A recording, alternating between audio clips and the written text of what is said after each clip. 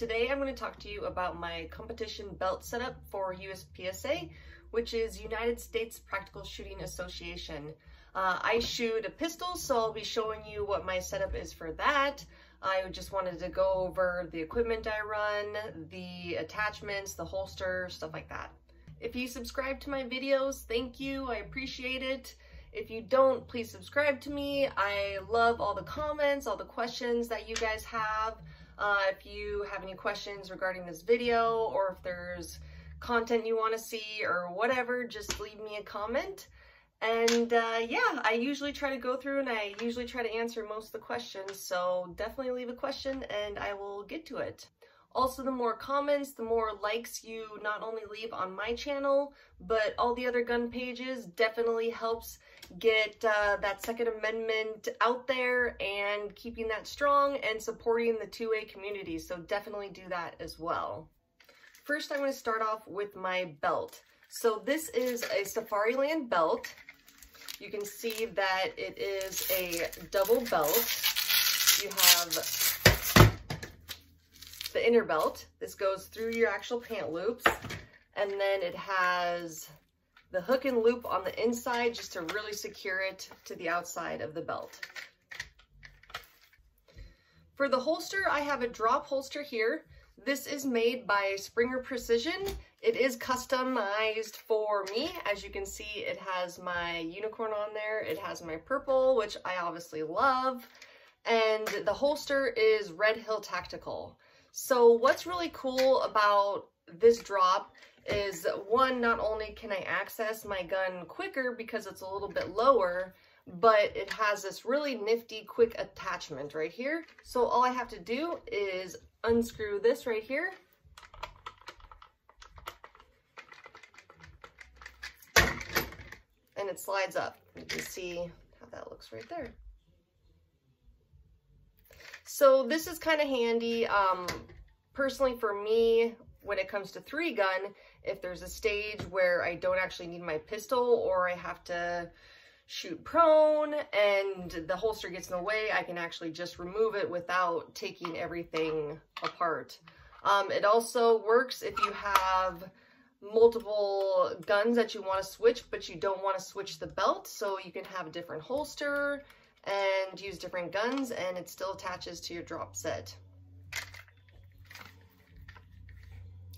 The Red Hill Tactical is a double-walled Kydex, and it has these retention screws here. So in between stages, or again with 3-gun, if I'm actually running and gunning, my gun can get, the retention can get tightened down so my gun doesn't flop out, obviously.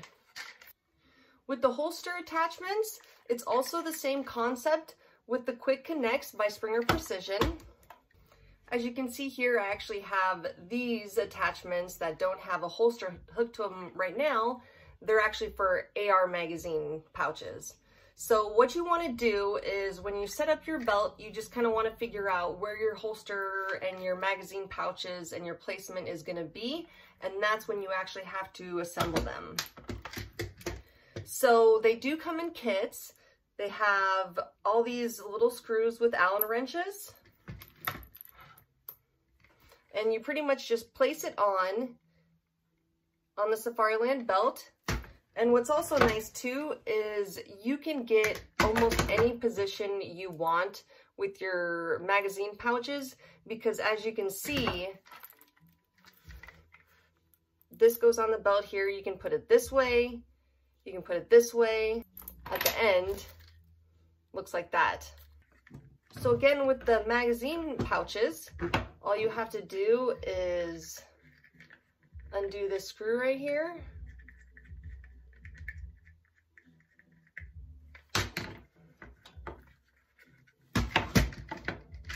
And it just slides off. And so that's what it looks like.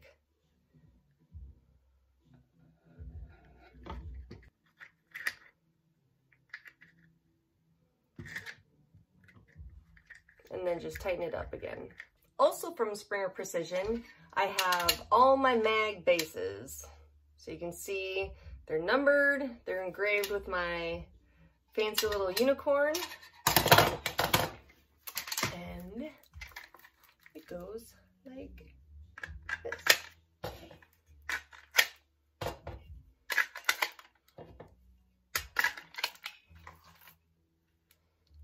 Ooh. Also with the Red Hill Tactical mag pouches is it does have this retention screw here as well. It's not a quick retention screw just because you're probably not going to be quickly loosening and tightening your retention from stage to stage. So I just really tighten them down pretty well so they don't jump out when I'm running from stage to stage. Before we handle any firearm, we make sure it's unloaded. As you can see, unloaded. Yes, okay.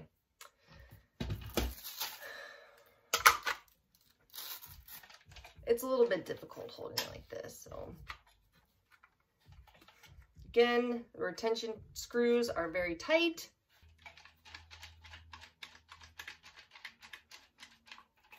Not coming out of there. Loosen them up a little bit. And it pulls right out. Show you close up of how it looks when it's on. I have my double layer in here, my magazine pouches.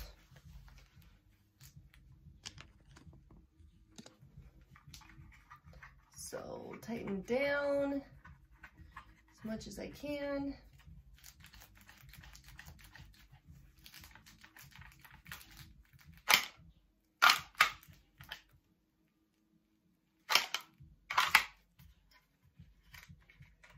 Loosen these up.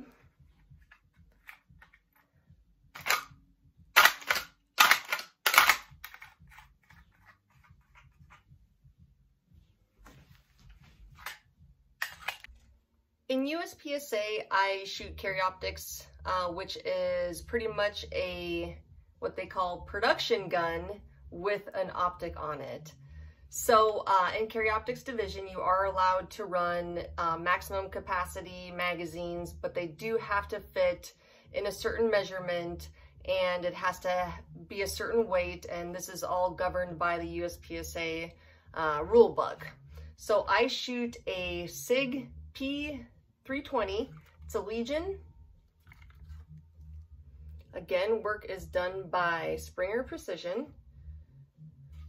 Shooting the SIG Romeo Max.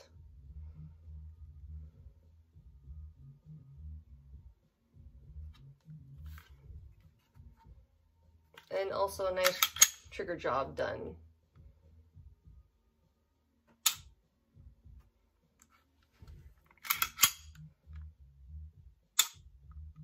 Just reset.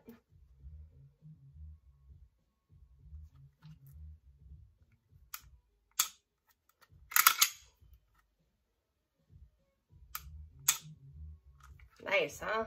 Full. Just gorgeous.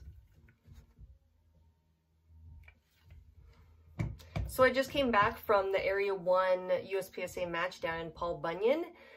I actually worked the match, and so I shot the first 2 days and then just worked ROing and running shooters the next 3 days. I did win a couple trophies, even though my practice has been severely lacking. If you guys do follow me on Instagram and some other social media, and of course YouTube, you kind of know that this month I did a great event with Brunel's, which I will have a video up of them soon. And I also did bow fishing down at Buck Chasers with the Gun Girls. So the first one that I got is in Carry Optics, which is my division, and I got 4th class B, which is my classification. And the second one I got is Third Lady Carry Optics.